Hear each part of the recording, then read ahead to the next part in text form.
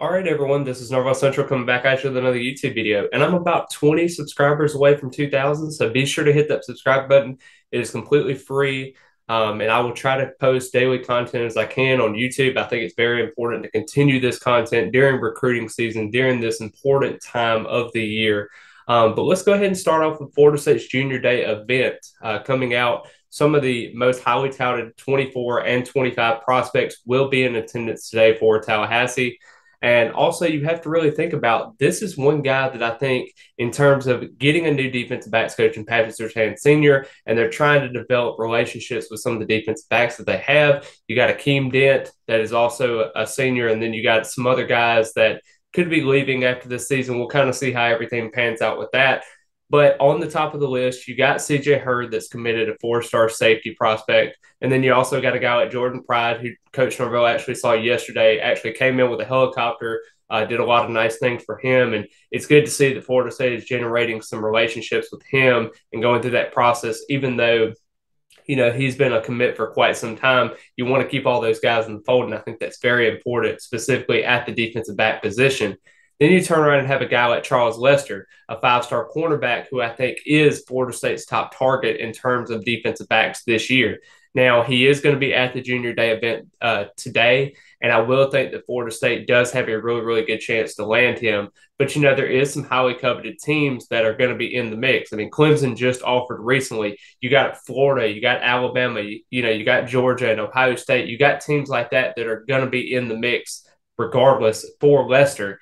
But I think Florida State has done a good job in building that long-standing relationship with him, and I think it's very important because Florida State, as I've said before, with a new defensive backs coach, you have to develop those relationships with those guys, and I think that's very important going forward there. You got Tavoy Fagan, who's going to be visiting next weekend Florida State, a Clemson commit. That's very interesting because Clemson commits don't really visit other schools while they're committed to the program. It's kind of an unspoken rule that Dabo has had with some of the commits that have been on the program. It's very interesting to see that Florida State's got in the mix with that one because I think that could be a guy that you can get at the safety position that's very, very talented out of the Tampa area.